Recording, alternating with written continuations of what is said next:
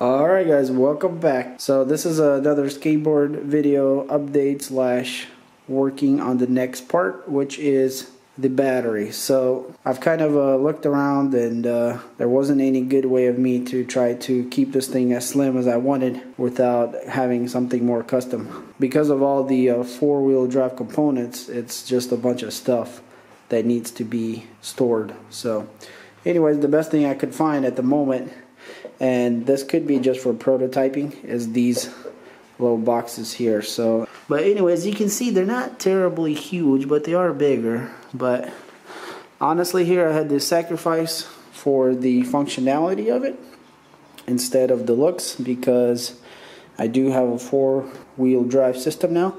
Initially, what I wanted to do is flatten it all out really thin across the whole board, but don't really have that option.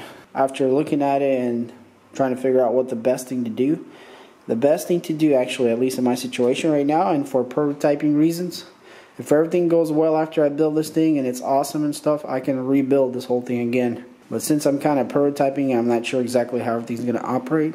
For this setup at the moment, prototyping, we are going to keep everything as simple as possible, and after thinking about it and analyzing, this is going to stay the way it is, exactly like this.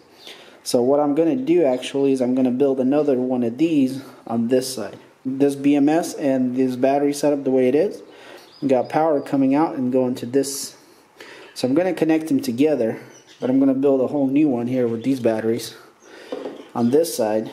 The controllers are both going to, it's basically going to be like this. So the idea is to have another system on this side, just like over there, and then we'll cover them up like this, and this one will get covered like this.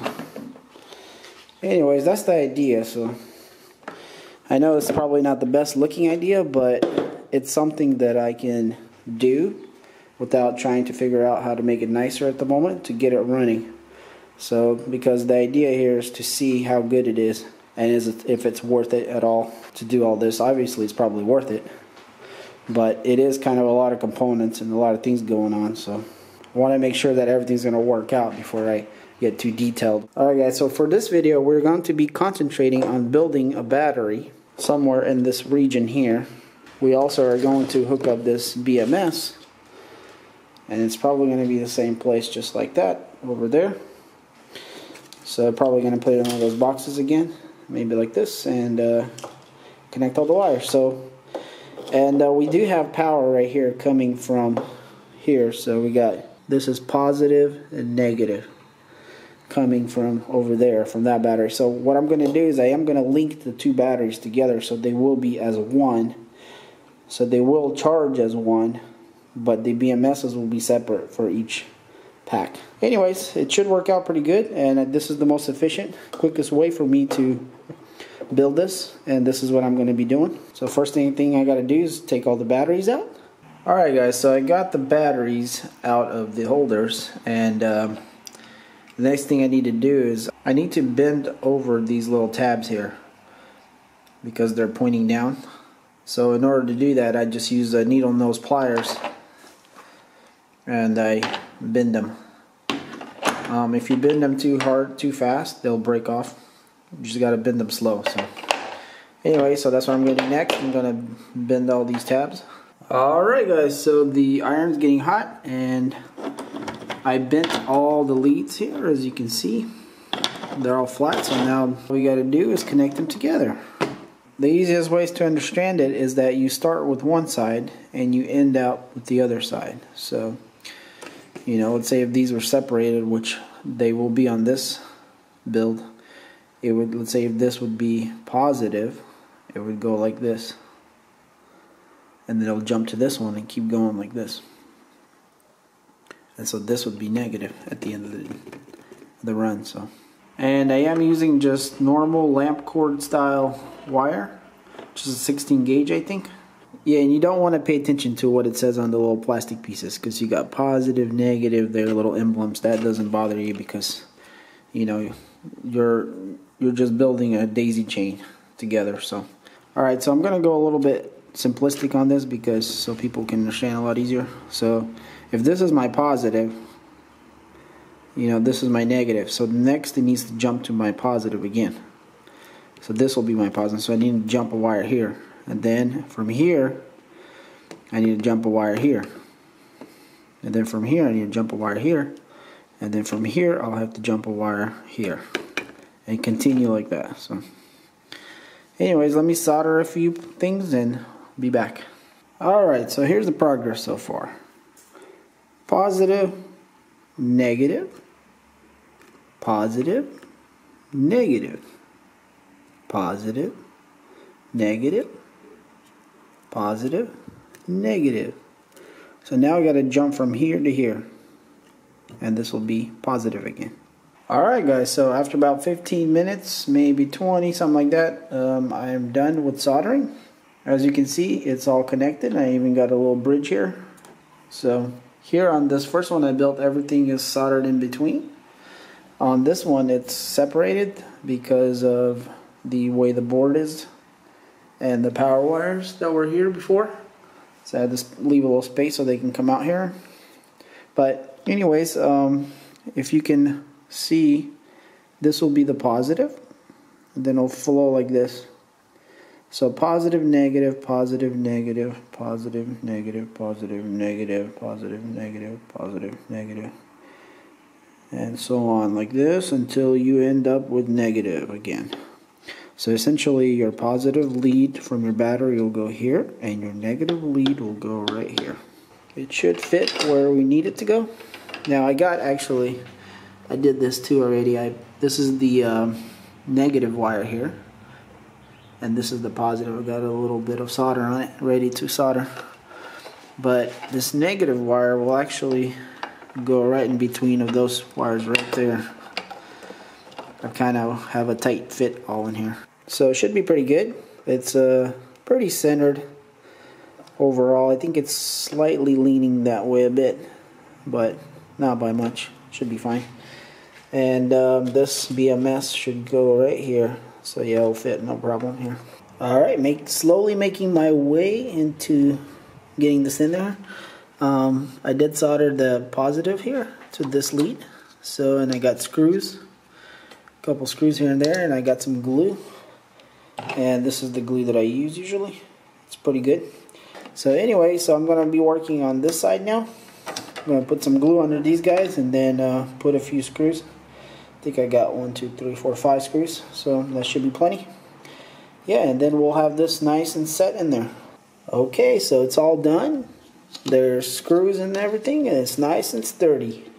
Now in the process of putting all this in, I kind of broke off that lead, the bridge between this and this, and I had to put this one on top. Kind of broke off the lead on that side. Once you do that, I mean, you're pretty much screwed. So, but the good part is you can still solder on top of all these guys. So anyway, it's not the best place to solder, but you know, it still works. And you know, especially if you don't have your batteries in there, it's fine. So the next part would be to do the BMS wiring, which is these guys. So yeah, so my BMS is going to be, well, probably, let's see, it's probably going to come out of here and go on top like this. So yeah, so now basically, you know, we got to connect all the wires to each positive of the batteries. So every positive will have a wire, and the negative will go to the negative. Alright, so I cut a hole, or drilled a hole in the box where the BMS will sit. Little plastic box. Actually, the batteries came in this. And the glue obviously will keep it from going anywhere too. So. Alright, so I got the screw in it. And it's nice and tight. So, looks pretty good. Now I can just put in my BMS. So it clips right in there.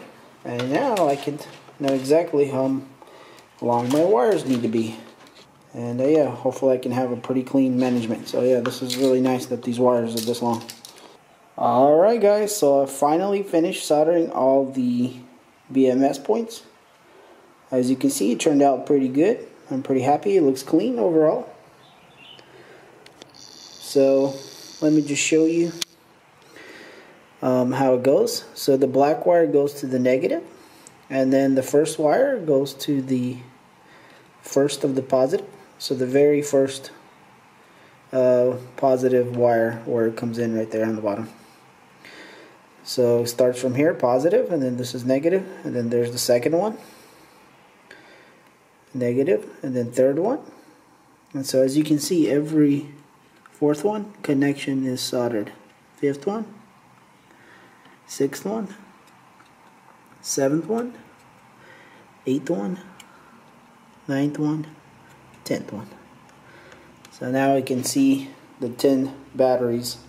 Alright guys, so I unplugged the BMS, and then what I did was I soldered a cable out here from the P negative, which is what's going to go to the controller, and then the negative of the battery goes here, which is coming from here of the negative of this pack, and also this wire here is going to go to the negative on this side. So right now I actually have negative power here. Alright guys, so the next thing I'm going to do is I'm going to put the batteries in here because I do want to charge them. So it might be a little bit tough because of the wires everywhere now. But it should be fine. Probably need to use my two hands, but yeah. I bent all these connector clips so they'll push harder on the battery. Because on this one I didn't do that, and I've had issues where they would heat up and melt. Which one is right here actually. You can see where it melted, and I had to add some more metal to it. Alright, so all the batteries are in. So now what I'm going to do is I'm going to check the overall voltage of this batteries. So I got the positive lead here hanging on positive. I'm going to touch the negative. And there we go guys, we got 37 volts almost. On just the back connection, there we go. 37.2 volt to 1.2 volts. What I'm going to do is I'm going to flip that around, and I got the charger here. I'm going to plug in the charger and let's see if we're going to see any difference. And there you go guys, you can see right away that the power went up, and we're actually over here on these batteries, so that means we are getting, you know, the charge to go in here to here. But yeah, so far everything's turning out pretty good. Alright guys, I think that'll be it for this video. Hopefully it made some sense of how I built the batteries. So as you can see, my second build here is a lot cleaner than my first build. But you know, that tends to happen. You know, when the more you do it, the better you get. Yeah, so the next project will be to connect our controllers over here. So I have to figure out a nice way to put them on top so they're not going to short anything out. So I got to use some kind of cushion in between. So on the next video, we'll probably complete this whole build, and you know, here's the covers that we'll use. I'm actually really excited to see how this four-wheel drive system is going to be. I'm pretty sure it's going to be powerful because just with one, it was pretty good. Like, it had a good kick to it. So now I don't think I'm going to have any issues of climbing any hills. Unfortunately, I'm not going to gain much range. Anyways guys, thanks for watching this video. If you enjoyed it, please hit that like button. Check out my other skateboard videos on this channel. Subscribe to stay tuned on this build and other stuff. Alright guys, thanks for watching, and I'll see you on the next one. Peace.